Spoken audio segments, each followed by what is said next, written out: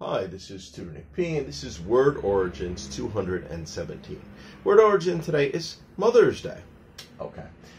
Somebody wants a screenshot? Do it right now. Let's get right to it. Mother's Day is a national holiday celebrated on the second Sunday in May in the U.S. So national holiday means that the whole country celebrates it. It's not an official holiday, though. It's not like a federal holiday that people would get paid for. Well, first of all, it's on a Sunday, so most people are off anyway. But even if you normally work on Sunday, you don't get paid extra for this day.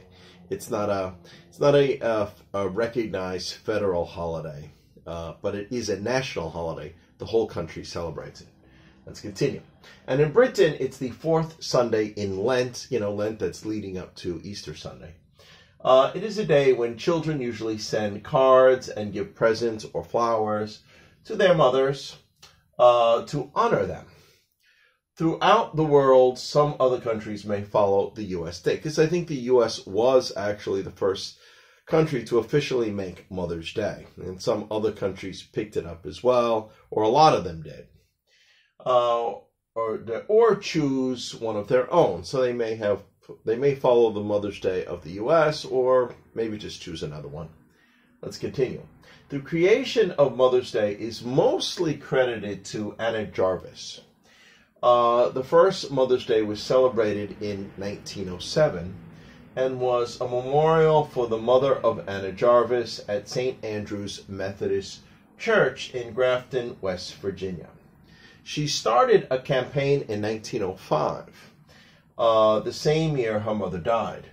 She and another peace activist, Julia Ward Howe, lobbied to create a special national day for mothers. Congress originally rejected the proposal to make it an official holiday. But due to the effort of Anna Jarvis, some states officially started to recognize it. So the states took it upon themselves to start recognizing this. And in 1911, all did. So it went around the whole country, and every single one eventually did it on their own.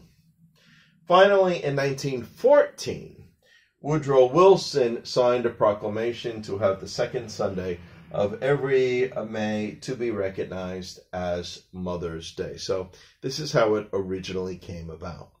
Let's continue. By the 1920s, the commercialization of the holiday started with Hallmark, the famous greeting cards company, maybe struggling a bit today, with e-cards, but was one of the biggest card companies for many, many decades in the U.S. They created the Mother's Day card, and some flower and candy companies followed with, special either candy or flowers for Mother's Day. Anna Jarvis herself was not happy with this and suggested people should write handwritten letters to their mother instead of gifts and cards. So even though she helped to create it, she didn't like the way some of it turned out. She didn't want the commercialization as much. She thought it should be more in just honor of the mother. All right, anyway, and we have two examples to show just how it is used. He bought his mother some flowers and a card for Mother's Day, of course. That's typical. That family is going to take their mother out to dinner for Mother's Day. Okay, anyway, I hope you got it. Hope it's clear. Hope it's informative. Thank you for your time. Bye-bye.